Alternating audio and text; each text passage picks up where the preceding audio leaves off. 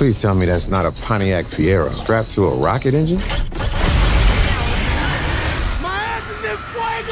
If you're anything like me, you probably dream about some of the super cool rides from the Fast and Furious movies. And for the most part, the team over at Universal Studios has done an incredible job choosing and designing cars for these movies. But there are some cars that were undeniably duds. In this vid, I'm gonna take you through the worst of the worst cars from the Fast and Furious franchise and tell you exactly why they are so dang disappointing. And if you're new here, my name's Brad Danger. Smash that subscribe button, turn on that notification bell. These are the worst cars from the Fast and Furious movies, period. So buckle up and let's go. All right. Let's kick off this list with what is pretty much unanimously the worst car in any Fast and Furious movie ever. It's the 2005 Volkswagen Touran, driven by Lil Bow Wow himself in Tokyo Drift. And it's better known as the Hulkmobile. Bruh. Yeah, I know you know what I'm talking about. And I don't know how much Universal paid Lil Bow Wow, but it must have been a lot to convince him to drive this absolute travesty. I mean, come on. Lucas Black gets to drive a 67 Mustang Fastback, and Lil Bow Wow gets stuck with a superhero-themed van that makes me question the director's sanity? Not fair. Apparently, this green Hulk of garbage was stuck in the movie because director Justin Lin was a fan of the Hulk as a kid. I personally think that there were better ways to pay homage to your favorite superhero. Maybe slap a sticker of him on the back of some sick tuner or something with some serious muscle. But instead, they painted his face on a van that looks like it was dented up, and I think that Lil Bow Wow would agree. The next car didn't have a paint job quite as ridiculous as the giant Hulk face.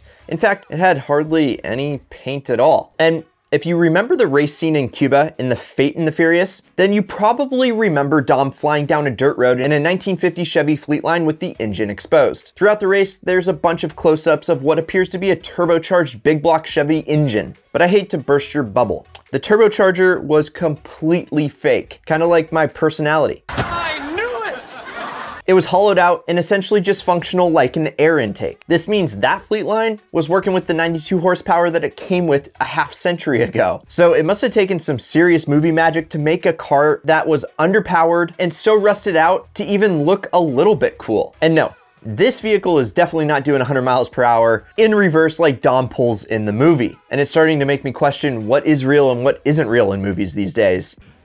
You serious? And with the exception of this particular 1950 Fleetline, the 50s was a cool era in American car making. The same can't be said for the 80s though. Oh boy, that 1987 Chevy Caprice driven by the one and only Ludacris in Furious 7 is pretty much the pinnacle of everything that was wrong with the 80s American motors. Versions of the Caprice in the 70s was actually pretty cool. But the 80s came around and this car just got bigger and bigger and bigger. And the engine didn't grow to match the weight. The V6 that was stuck in the 80s models had a measly 140 horsepower. And it took about 11 seconds and then some to propel this thing to 60 miles per hour. And the interior is lined in cheapo leather and the fake wood accents everywhere will make you cringe. Believe it or not, Ludacris actually owned the 87 Caprice. Yeah, the actual one that they used in Furious 7. And to make it slightly better, he had a custom 350 horsepower crate engine added to it, and some Bassett racing wheels and a Sidewinder shifter as well. But if you're as famous as Luda, and you can have any car you want, why go with this 80s bucket? I don't know. And while the mods on Luda's Caprice definitely made it better, the mods the production crew made to the BMW 3 Series in Too Fast and Too Furious should be straight up illegal.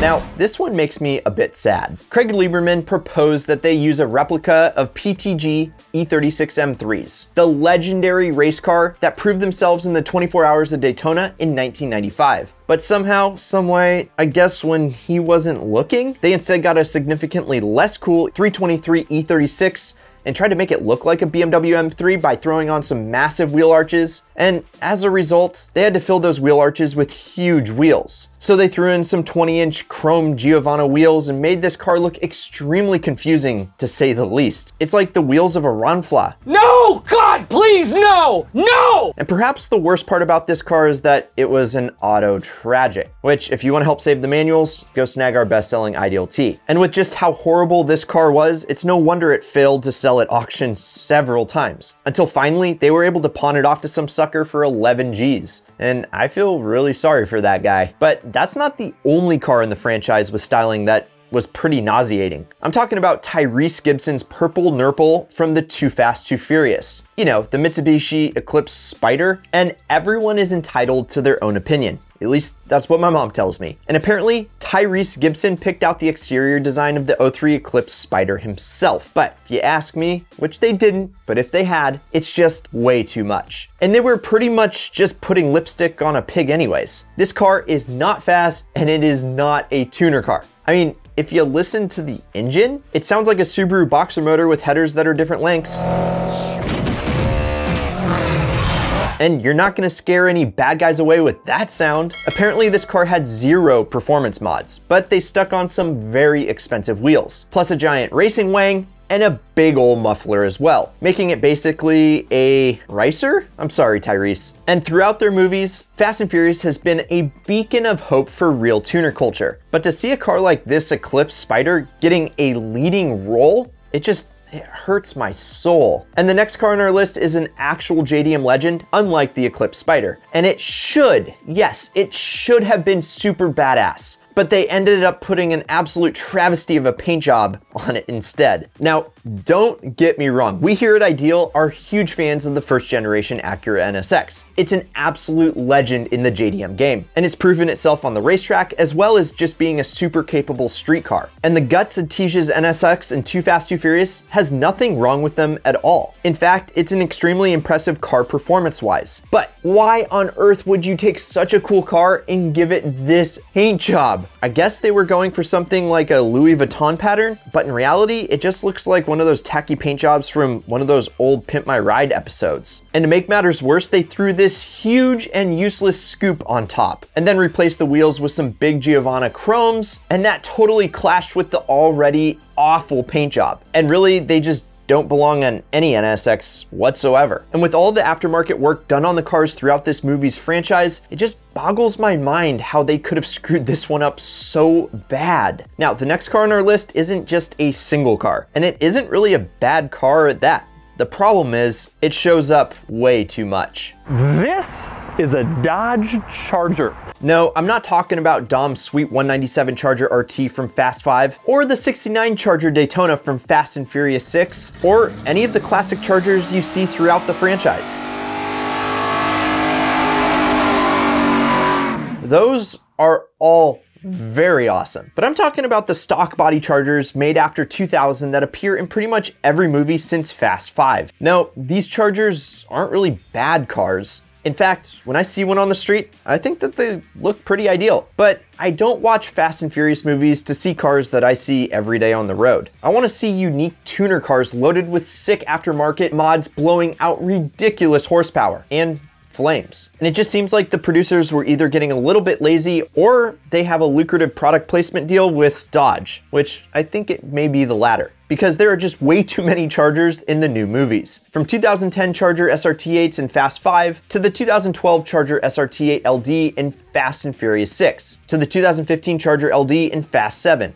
It's just overkill. And as much as we love some of the newer cars in the franchise, unfortunately, there's another newer model we wish never got an appearance. With all the incredible models on the aftermarket these days, why on earth would they choose to use a Maserati Ghibli as a major car in Furious 7? And as any serious car guy will tell you, the Ghibli is notoriously a hunk of junk. They're well known for their cheap interior quality, outdated technology, poor reliability, and entirely too high a price that depreciates so fast. If you were unlucky enough to pick up a 2014 Ghibli for its MSRP brand new, your car would have depreciated 60% by now. And that's because Maseratis across the board are extremely unreliable, and the Ghibli perhaps being the best example of that. Sure, a Maserati might look cool from the outside, but you're gonna be disappointed when the dashboard looks like a Christmas tree of warning lights. And the next car on our list was also a disappointment. But if this video isn't, hit that like button for the YouTube algorithm. We'd really appreciate it. Because this car's predecessor, the Mazda RX-7, yeah, I can see you getting excited, because it's one of the most legit JDM cars ever to come out of Japan. And it's a blast to drive and has some serious tuning ability. But when it comes to the release of the next generation,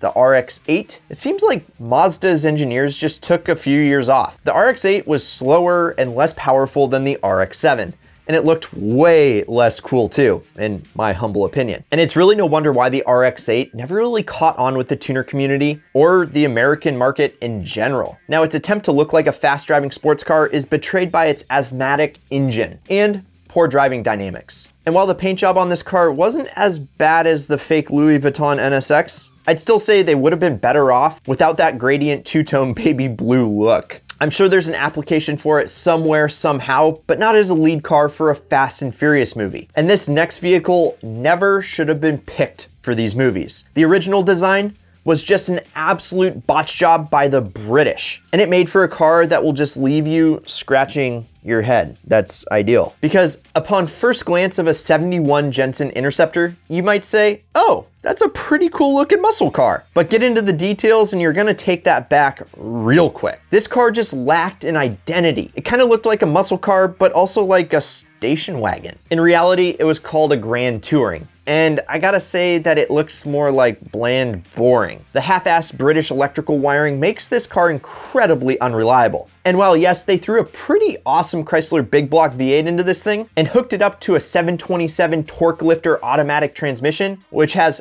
tree speeds, this was just an all-around awful car from the jump and really had no place at all in a movie franchise for car guys. So, which one is the worst car, truck, SUV of all time from the Fast and Furious franchise? Let us know down below. Or did we miss one? Because we've been known to do that once or thrice.